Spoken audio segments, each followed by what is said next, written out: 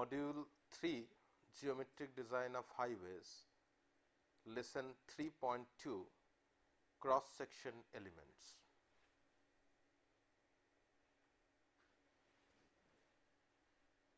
In the last lesson, we discussed about functional classification of roads, design controls, and the broad elements for geometric design. After today's lesson, the student will be able to identify different cross-sectional elements, appreciate their needs, and justify variations in shapes and dimensions.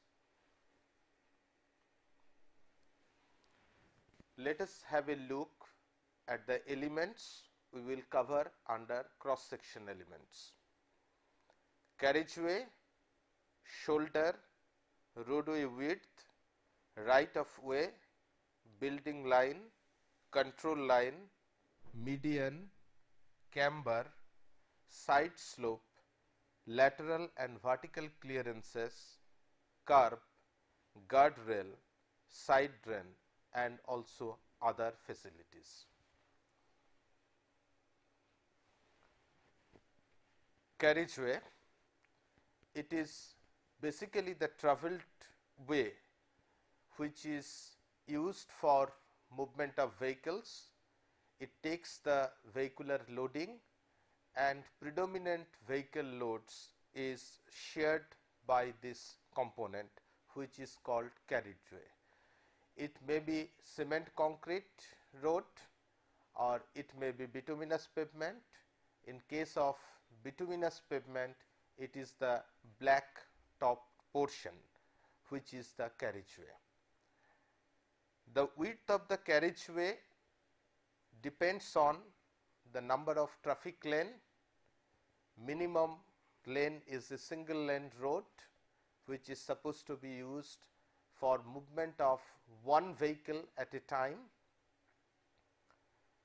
The width of road or width of carriageway for single lane road is 3.75, for intermediate lane road 5.5 meter, two lane road without raised curve 7 meter, two lane with raised curve 7.5 meter, and for multi-lane road width per lane is 3.5 meter.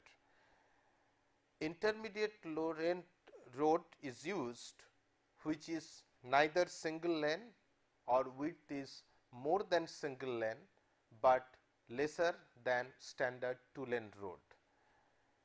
This is useful to give some provision for essential maneuvers like overtaking or even the vehicle crossing. When a vehicle is coming from opposite direction, intermediate lane road is useful for completing the crossing maneuver. Now, how these widths are decided? Let us look at this sketch. As per the standards of Indian Roads Congress, the maximum width of vehicle is 2.44 meter. So, approximately if we take it as 2.5 meter, then 0.6 to 5 meter clearance on each side. So, making the total width as 3.75 meter for single lane road. For two lane roads, it is supposed to be used for movement of two vehicles at a time. So, two vehicles must be placed. So, it is placed here, each 2.5 meter wide. There is a gap in between two vehicles which is assumed to be as 1 meter, and the lateral clearance on each side is 0.5 meter. So, 0.5 meter on each side, 1 meter, in between 1 meter, 2 meter, and 2.5 plus 2.5. So, that total makes it 7 meter. Like that, for different types of road, single lane, two lane, multi lane, the width of carriageway is decided. Next is shoulder. You might have seen the blacktop surface and on each side some extra width or extra portion of the road, which we call is at shoulder. It is basically, it gives support to carriageway and provides a space for stopped vehicle. In case there is a necessity for a vehicle to stop, if there is no shoulder, then it will stop right on the carriageway and it will block the entire carriageway. So, a shoulder is kept on each side of the carriageway, which can be used by vehicle for stopping the vehicle and for parking. So, it is basically one half the difference between the roadway width and the carriageway width.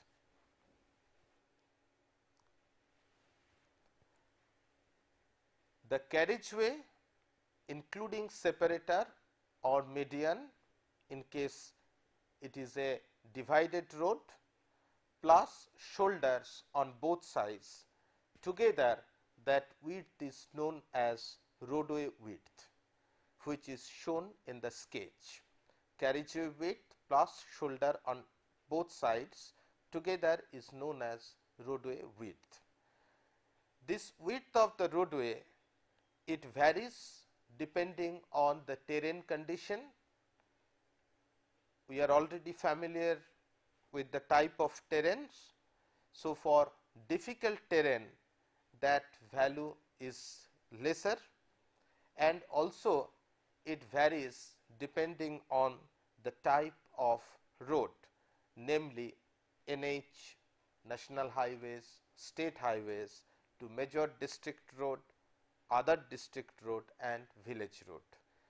Obviously, the values are higher for higher category road, namely national highway and state highway, and the value reduces as we move from national highway, state highway to MDR, to ODR and for village road. Again, the requirement for single lane and two lane are often different. One can refer to suitable codes, Indian Roads Congress codes, for understanding the actual width which is required or prescribed for Indian conditions.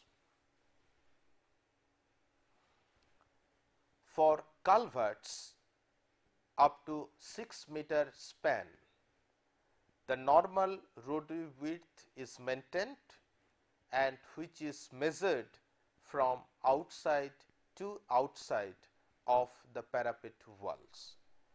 In case of bridges where the span is greater than 6 meter, the clearway between curbs depends on whether it is a single lane bridge or a two lane bridge or a multi-lane bridge. Again, the prescribed or the recommended widths in each of these cases are available in Indian Roads Congress guideline. So, you may refer to appropriate IRC code for obtaining the recommended values. Right of way, commonly known as ROW or land width. The area of land which is occupied or which is meant for development of road or for road purpose, that area is known as right of way, and the width of right of way is known as the land width. It is basically the land which is secured and preserved for road purposes. It should be adequate to accommodate all the cross section elements, because carriageway, shoulder, and you will see other elements are also kept within the or placed within this road width, what is known as land width or the right of way. And it should also provide space for future upgradation. Often it is necessary to upgrade the roads because of increase in traffic volume and increase in priority or the importance of the road. So, it is very difficult to acquire more land in the future, because the road development will definitely boost the land development. So, always the land or the development will take place along the side of the road, and at a later date it is very difficult to acquire land for widening of roads.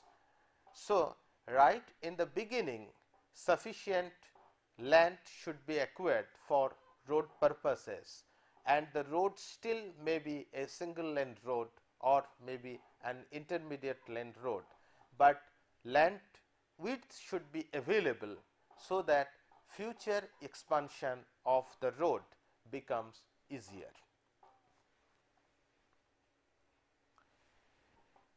Again, the width varies depending on the terrain. So, values are different for plain and rolling terrain and mountainous and steep terrain. For difficult terrain condition like mountainous and steep terrain, the requirement or the recommended value is relatively lesser. Again, it depends on whether the area is open area or built up area, because in built up area availability of land is difficult. It is difficult to get free land for development of roads. So, values are generally lesser in built up areas and more in open areas. Indian Roads Congress guideline recommends values for different condition. A normal value is recommended for each terrain and each type of road, and it also gives a range. For example, national highway and state highway in plain and rolling terrain, the range is suggested in open areas is 30 to 60 meter, and normally a typical value is 45 meter. So, again these recommended values will be lesser once we move from national highway and state highway to MDR, major district road, to ODR and also to village road. So, obviously the recommended values will be lesser.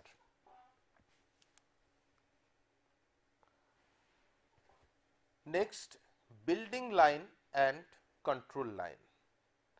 Right of way is the portion which is acquired for road purpose, but as I mentioned, it is often required to upgrade the road time to time because of increase in traffic volume, priority and the importance of the road.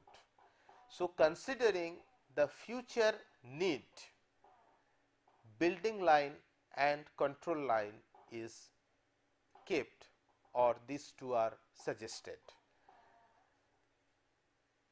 Up to building line, no building construction activity is allowed. Road is acquired up to right of way, but beyond right of way up to the building line, no building construction activity is allowed. This is done to make the requirement of land in the future days easy, so that easily that land can be acquired. If there is no building, no permanent structure, then acquiring land in the future will be easier. Further to building line, some exercise is controlled up to the control line. That means beyond building line, building activities are allowed, but still some exercise, some control is exercised on the type of building or the type of construction.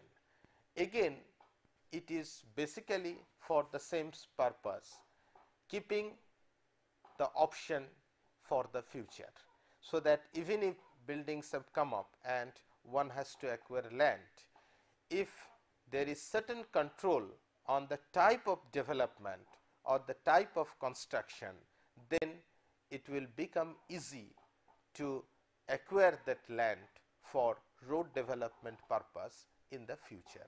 So, these are building line and control line. They are essentially considering the future need for the expansion or widening of the road which is being developed now. Again, this, what should be the building lines, what should be the width between the building lines and the control lines, or one can also understand it in terms of the setback distance.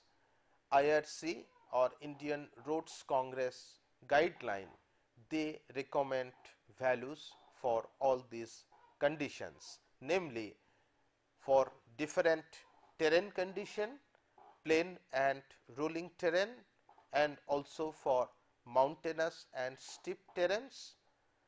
For each terrain type, again values are different depending on whether it is in open areas or in built up areas, and the recommended values vary depending on the type of road. Requirements are higher for national highway and state highway, and slowly there is a reduction in the values once we move from national highway and state highway to major district road called MDR, to further maybe ODR and to VR. So, these values will be lesser.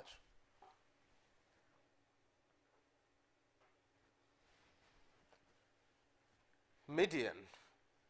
Most of our highways and MDR, ODR, they are basically two-lane roads in most of the cases, and two-way traffic movements are allowed on these roads. Two-way traffic movement on undivided road is not desired from safety point of view, because there is a great possibility for head-on collision, and where the fatal accidents, maybe the possibility of fatal accidents are much higher. So, medians are provided where adequate carriageway width is available. So, median is essentially longitudinal space separating dual carriageways. So, it essentially separates directional traffic stream for upstream and downstream different portion of the road, and in between the median is kept. The width of median should be more as far as possible, because they are always advantageous if it is more, if the width is more. However, the width of median is restricted by economic considerations, because in a built up areas or in a difficult terrain, it may not be practically possible to have very wide median, because maybe it will invite land acquisition requirements, or maybe one has to demolish established structures. So, also the economy of construction should be considered, and the width is restricted by economic consideration also. The width of median should be uniform as far as possible. It is helpful in many ways from traffic operation point of view, and from safety point of view. It is desirable to have uniform width as far as possible. However, it may not be practically possible to provide uniform width of median throughout the length of the road, because of site condition, because of the availability of land and other practical consideration. So, wherever there is a need to change the width of median, it should not be done abruptly. Rather, a transition length should be provided for smooth change in the median width, and it is easier and for the driver to perceive the change, and accordingly they can also have better control on the movement of vehicles. So, wherever there is a change in width, it should be with adequate transition length. The width of the median also depends on whether it is a road or whether it is a cross drainage structure, depending on the type of facility, and also depends on the availability of land, to what extent the land is available for road construction.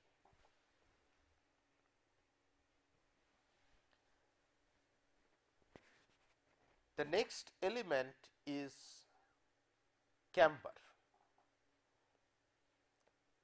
You might have observed that the carriageway or the blacktop portion of the road is not really flat.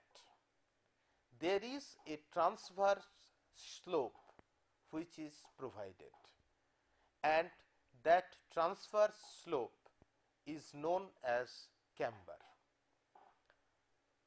Why we provide this transverse slope or camber? The rainwater during monsoons should be drained off immediately from the carriageway. It is essential to drain off the water from the road surface to keep the pavement in good condition. So, to drain off the water easily and reasonably in a faster manner, there is a cross slope which is provided, and it is known as camber. What should be the amount of camber or amount of cross slope? Certainly, it depends on two major factors. What is the type of surface for the road under consideration? Obviously, a flatter slope may be acceptable if the surface is highly impervious surface, say for high type bituminous surfacing or maybe cement concrete road, and it should be more, or it should be, the slope should be steeper once we move slowly to pavement types where the surface is more and more pervious.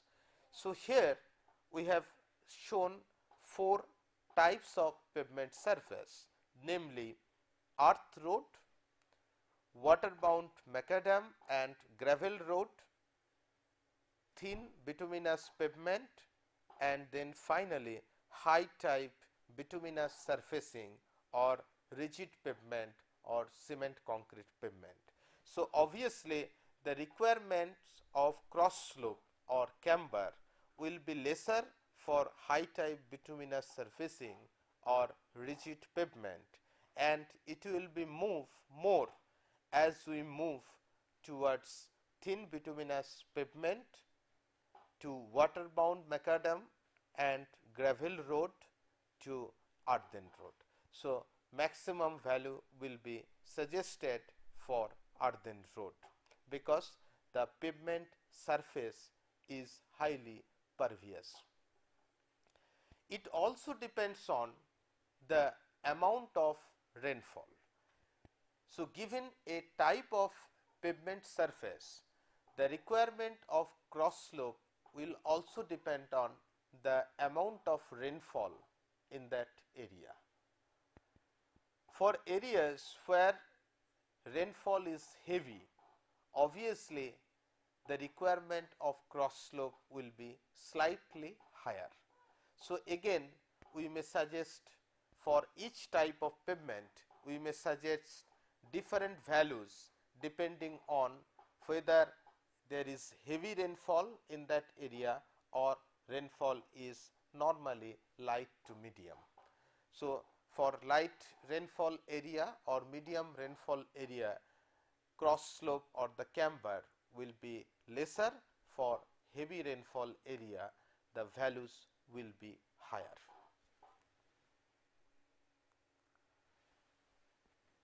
Now, about the shape of camber.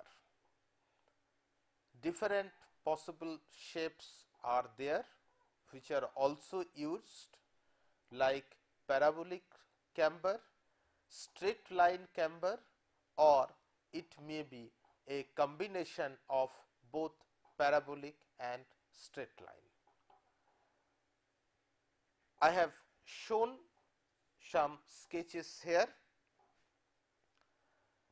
Parabolic camber is generally preferable for faster moving traffic, particularly on two-lane road, because if we use straight line camber, then it is not convenient for vehicles, particularly faster moving vehicles on two-lane roads, to complete the overtaking maneuver.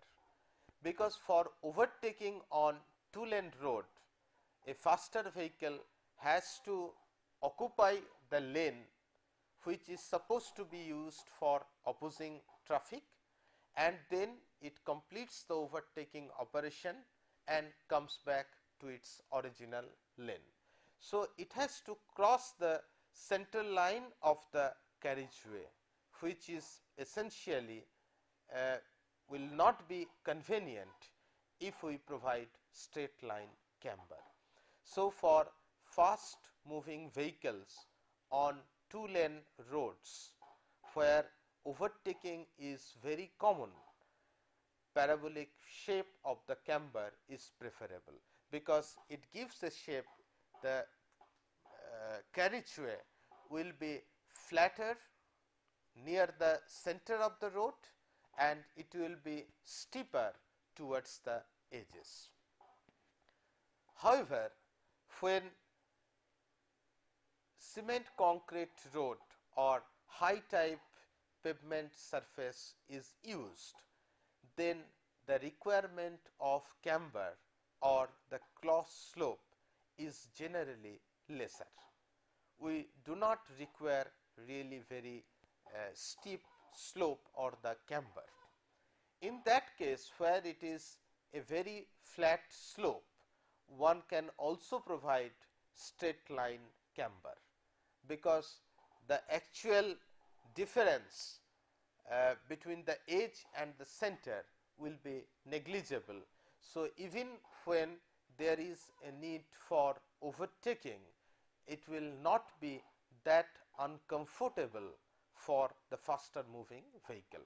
So, where the requirement is lesser, particularly for high type pavement surface like cement concrete pavement, one can also use straight line camber. Sometimes a combination of straight and parabolic shape is also used, because it is sometimes advantageous considering the traffic condition and the requirements. Wherever a combination is used, normally the center portion, a parabolic shape is used, where this will help or this will result into a flat or relatively smooth center portion, and towards the edges straight line cambers are used. It is worthwhile to mention at this stage that non-motorized vehicles like bullock carts with steel wheel, bullock carts may not carry heavy loads, but because of the relatively lesser contact area between the steel wheel and the pavement surface, the stress generated may be very, very significant. So, there if the shape, because of the shape of the camber, it may happen that even full contact area for steel wheels may not be available. So, if the contact area is reduced, it will further increase the level of stress, and needless to mention that it will invite damage for the pavement. So, one has to judicially apply judicious judgment that under what condition, what type of or what shape of camber will be most suitable. We have options for parabolic camber, for straight line camber, and also and a combination of both. So, suitable shape should be suggested or recommended depending on the site condition, the traffic streams, the nature of traffic, and their requirements. Now, we provide camber because of smooth drainage of water. So, a slope is provided. What happens if we really provide a much steeper slope? Obviously, it will help the water to go away from the carriageway much early, but there are also certain disadvantages associated with providing excessive cross slope or camber. First of all, it will cause a transverse tilt of the vehicle. Normally, if we consider it is a two-lane road, so a vehicle which is trying to keep himself in the lane where it is supposed to be, obviously there will be a transverse tilt. it will not be comfortable for the passengers of the vehicle, and also the distribution of load to two different wheels of an axle will also not be uniform. So, it will cause more wear or rather uneven damage of pavement, and also uneven wear and tear of wheels of a vehicle. Second, if we provide excessive slope, then when there is heavy rain or places where rainfall is generally heavy, cross ruts may be formed, and which is also a kind of damage for the pavement. So, cross ruts may form. Third, the central sinking tendency of vehicles will increase, because drivers, whenever there is steep slope, they try to keep their vehicles towards the center.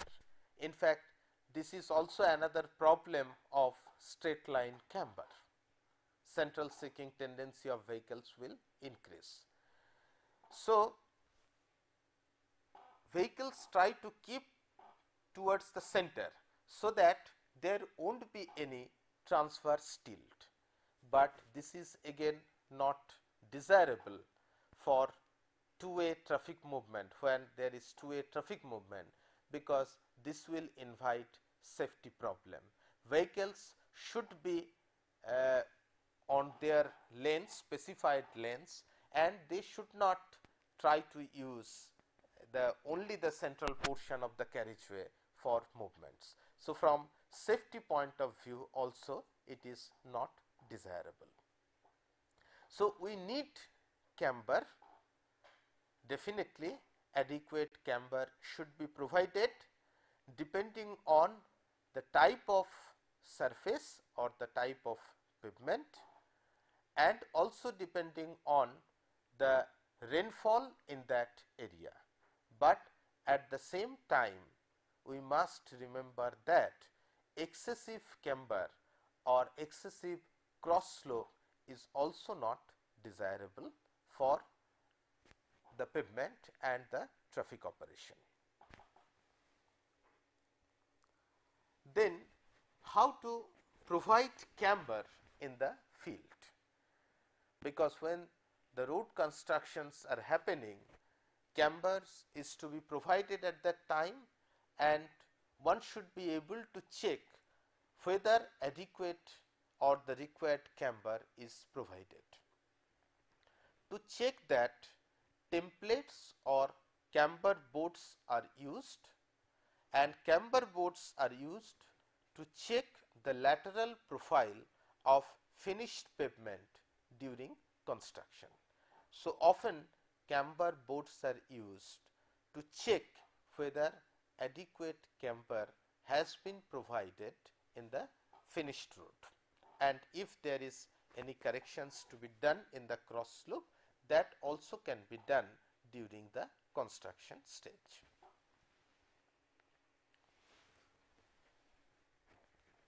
Next element is side slope. Often the roads are provided on embankment.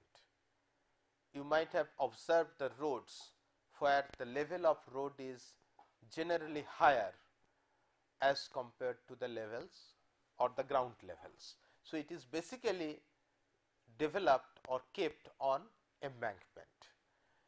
Often also there are situations where the roads are developed on cutting, particularly in the hilly region. So, whether it is on embankment or it is on cutting, it is necessary to provide adequate slope for the embankment or cutting, particularly to ensure the stability of slope. Now, what should be the side slope? That will depend on what type of soil is there. So, basically it depends on the type of soil, and also it depends on the height of embankment or the depth of cutting. It is needless to mention that obviously a flatter slope will be more stable and it is desirable, but at the same time, if we try to provide a very flat slope, it will no doubt be expensive or the cost incurred will be more.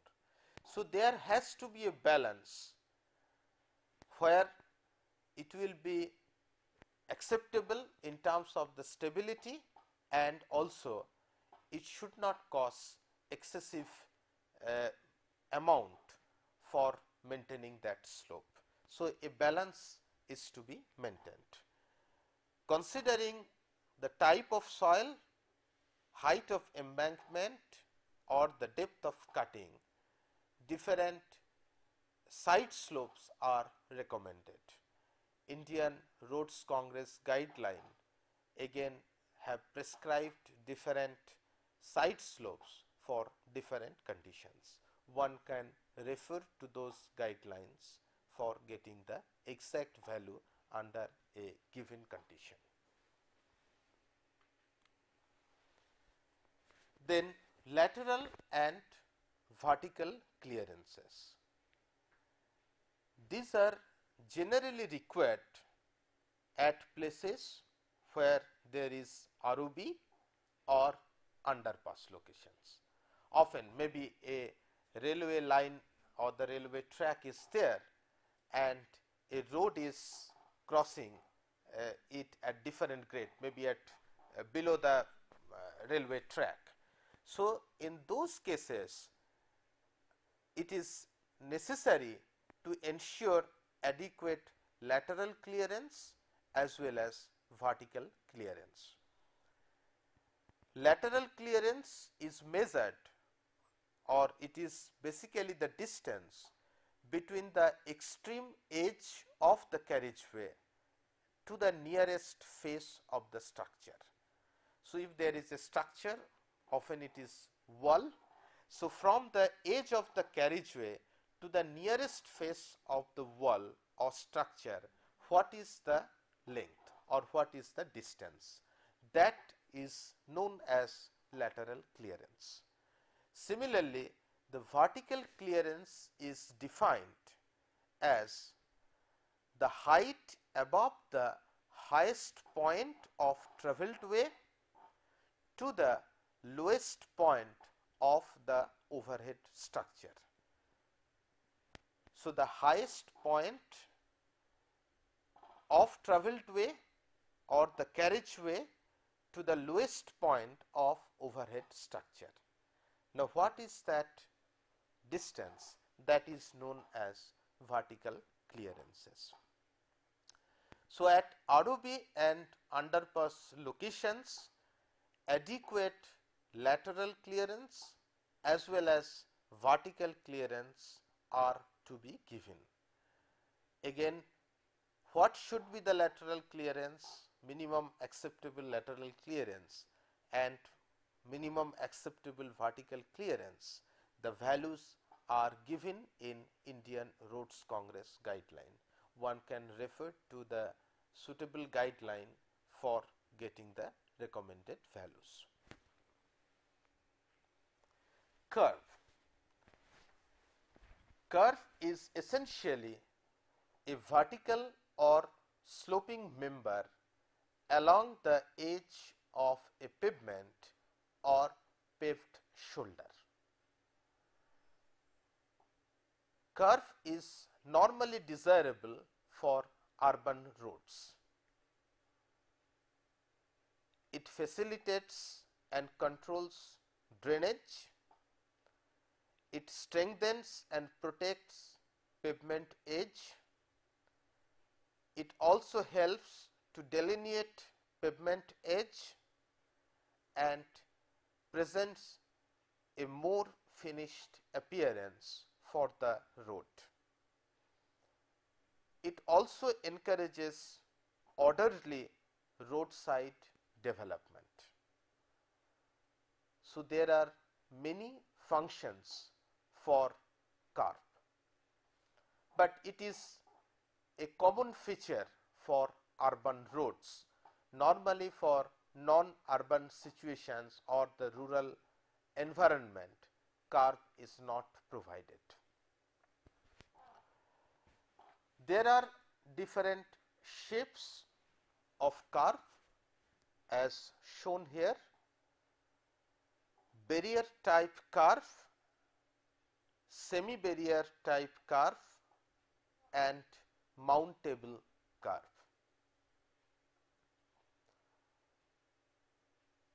Mountable curves are provided where we want the vehicle to cross the curve with very minimum difficulty. Yes, there is a curve, there is a barrier, but vehicles can easily cross that barrier. So, wherever we feel that there should be provisions for vehicle to cross the barrier easily, there we use mountable curves. The other extreme is barrier type curve, which is very difficult for vehicle to cross. So, wherever in urban environment we provide curve, to ensure the safety of pedestrians, there often we provide barrier type curve, so that it cannot be crossed by vehicles so easily. Semi barrier type curve is in between, which again can be crossed, but with some difficulties. Guardrails, they prevent vehicle from running off. Wherever there is a possibility for vehicles to go away from the road, there guardrails are provided.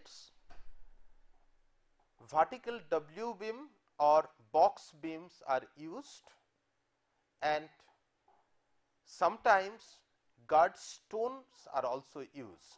You might have seen isolated stones by the side of the road, and they are basically guard stones painted in prescribed colors, and guardrail is generally continuous. Earlier, most of the cases guard stones were used. Nowadays, for almost all the modern road construction, W beam guardrails are used. They are particularly suitable for high embankment or at outer side of sharp horizontal curve and approach of bridge, where there is a possibility or there is high possibility that a vehicle may go out of the travelled way. Side drains, proper drainage of water is essential. We have talked about the camber, but also one has to look into the need for surface drainage and subsurface drainage. Surface drainage is required to efficiently move surface water and lead them to natural water channels. They are normally provided along the toe of embankment. They may be of V shape or trapezoidal shape. So, water which is coming out through camber, it should be channelized to natural water channels. So, we need to provide surface drainage. Also, there is a requirement for subsurface drainage, particularly it is the drainage of underground water, which is dealt separately when under pavement design, because this directly does not come under cross section elements. There are other facilities which are required, like parking lanes. It is typical for urban roads. So, some extra width is provided so that particularly cars can be parked by the side of the road, but not encroaching that portion of carriageway which is supposed to be used for moving traffic. So, it is typical for urban roads and for on street parking. So, an extra width is provided so that parking can be done on that portion and with minimum difficulties or minimum disturbance to the moving traffic stream. Often parallel parking is done under parking lane. Of course, other types of parking like angular or maybe perpendicular parking is also possible. Purpose or the process is generally same, again providing extra width, but if it is provided for the trucks so that drivers can access to roadside amenities and also the stop the vehicle for repair or maintenance purpose, again an extra width is provided which is known as truck lay-by. So, at regular intervals truck lay-bys are provided, so that if the drivers have to stop, they will stop their trucks there for repair, maintenance and also for accessing roadside amenities. Similarly, for bus bays, again it is an extra widening, but purpose is different. Purpose is to stop the buses at bus stops, but it should not be stopped right on the portion of the carriageway which is predominantly for through traffic movement. So, it is a widened portion and to avoid conflicts for other moving vehicles. Footpath is again provided on both sides of the road, typical features for urban roads considering the safety of pedestrians. Now, let me put some questions related to the topic what we have discussed. We have discussed about various cross section elements, their functions. Try to answer to these questions. Define the following cross section elements and discuss their functions: carriageway, shoulder and median. Explain the terms building line and control line. Define camber, how the amount of camber is decided, what are the disadvantages associated with excessive camber. Discuss the functions of curb and guardrails. The answers to these questions will be discussed during next lesson. Now, I shall quickly go through the answers of the questions we raised during lesson 3.1. What are the broad elements of geometric design? They are essentially cross-section elements, side distance consideration, horizontal element details, vertical alignment details and intersection elements. Next question was, explain the significance of ruling and minimum design speeds. Obviously, we try to design the facilities based on ruling design speed only when due to site condition there are extreme difficulties. We have another limit which is known as minimum design speed. What input is required for estimating AADT from ADT? The only difference is ADT does not consider seasonal variation, AADT considers seasonal variation. So, to convert ADT to AADT, we need seasonal variation of traffic data throughout the year. How does design hourly traffic volume is estimated? We have discussed the commonly used unit is 30th highest hourly volume, which is 8 to 10% of the ADT in most of the cases in India. The last question was, is number of traffic per unit time a rational measure for mixed traffic volume? The answer is no, because they are different in size, dimensions, acceleration, deceleration capability and etc. So, for heterogeneous traffic movement, number of traffic is not a proper measure. For that one, we use passenger car equivalency factor, PCE or PCU, and Indian Roads Congress guideline and other guidelines, they suggest suitable PCU values which are to be used to convert heterogeneous traffic to a stream of homogeneous traffic. Thank you.